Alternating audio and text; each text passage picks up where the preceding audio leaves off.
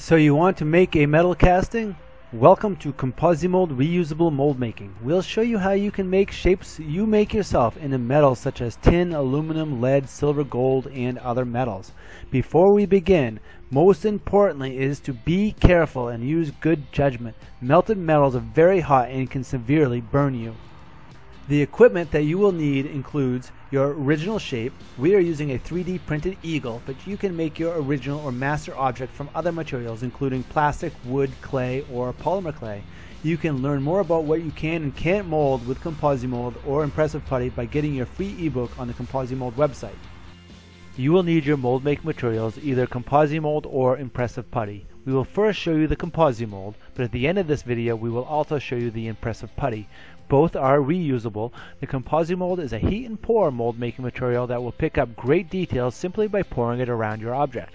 For the ComposiMold, use either the ComposiMold Original or the ComposiMold Flex so you can bend the rubber mold around the wax without causing damage.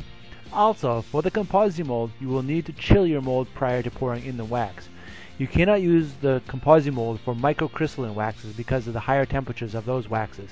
Use the ImPRESSive Putty if you're going to use a microcrystalline wax.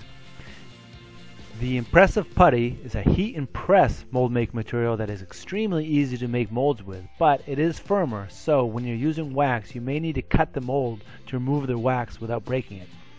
If you're using ComposiMold instead of the wax, you will not have this issue, and we'll show you that in another video. That's pretty cool, so watch out for that video. The ImPRESSive Putty can handle higher temperatures, so you do not need to chill the mold first. Other materials you will need to make your metal castings using the lost wax process is a wax. I like beeswax, but you can use a microcrystalline wax with the ImPRESSive Putty. You can also experiment with many other waxes as well. You will also need a metal. We're going to use tin in this demonstration. Higher temperature metals such as steel are unlikely out of the temperature range that you can do in a DIY environment. You also need ComposiMold Plaster. ComposiMold Plaster contains an additive to make good, strong molds in and around the ComposiMold. You'll need a torch. If you have a high temperature oven, that will work too. Something to hold the metal in. I used a small crucible. Pliers to hold the hot metal. And of course, the safety equipment. Eye protection, hand protection, and body protection. Please be careful. Add in some random containers and stir sticks, plus an oven, and a fire extinguisher for safety is also a good idea. Do all of this in a well-ventilated area. So the general steps for metal casting using the lost wax molding process is to make a ComposiMold mold of your object so you can then make a wax casting so you can then make a disposable plaster mold that can handle the heat of the metal when you pour it in. It's much easier than that sounded, so let's get started. Melt the ComposiMold in the microwave for about 40 seconds for a small amount like this. Make your rubber mold by pouring your ComposiMold around your object. To stop this eagle from floating, I could have hot glued it down, but instead I pour a little ComposiMold into the cup and let that solidify. Then I pour the rest of the ComposiMold over and around that object. The already cool ComposiMold holds the eagle in place. I then take this entire mold after I poured the rest of it and I place it back in the refrigerator or freezer to cool it faster.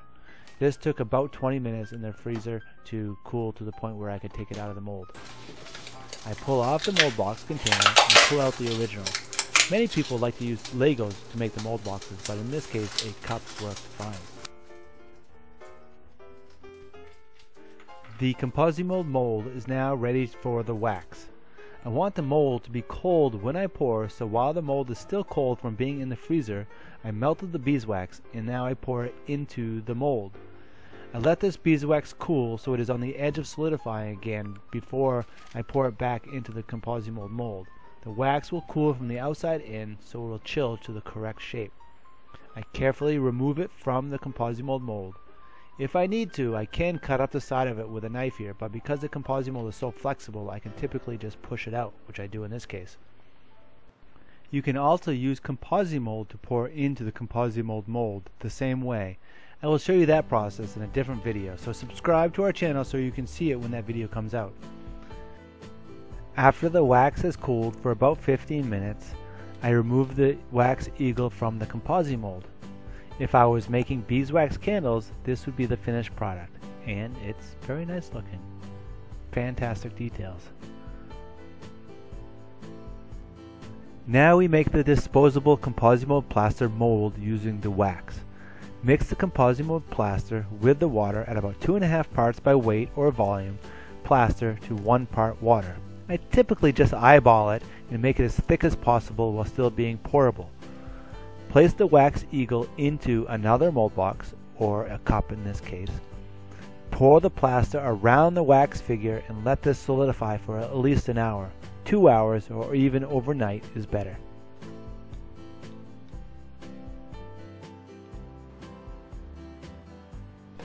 Cut away the mold box to remove the plaster mold from the cup, and now comes the lost wax process.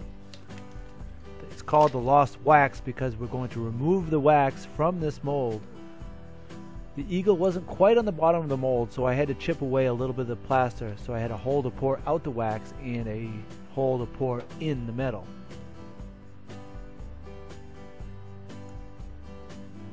When I have this hole cleaned up, I'm going to flip the mold upside down and melt out the wax. I use a few stones to keep the mold up in the air so that then the wax has a place for it to come out. You can reuse the wax as well. I melted out the wax at 350 degrees Fahrenheit in an oven for about 20 minutes. Don't let this wax overheat because it can catch fire.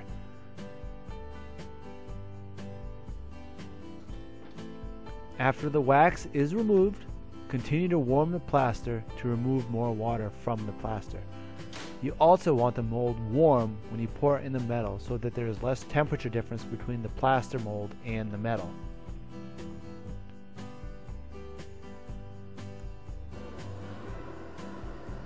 Now we're finally at the last casting step. You have to melt the metal. The tin can be melted with a butane torch. You may need an insulated oven to melt higher temperature materials such as aluminum. When this is melted, I want to clean off the top of the tin so that there's any less contamination in it. I use a handle of a spoon to just scrape off that top layer. Carefully pour the metal into the plaster mold. Definitely wear eye protection, and you should also wear heat protection to your body and hands. The metal can splatter and cause very serious burns. Let the metal cool in the mold. You may want to quench the metal to create a different microstructure in the metal, but I did not need to do this for this material. I let this cool for about 1 hour. Using a chisel or screwdriver and hammer, break away the plaster and admire your metal casting.